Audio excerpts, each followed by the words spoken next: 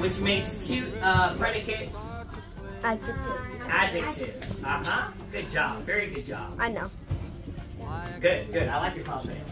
What's the subject of the independent clause that comes after the dependent clause? Ivy? Dogs. What's the verb phrase, arguably? Rishi? May and bite.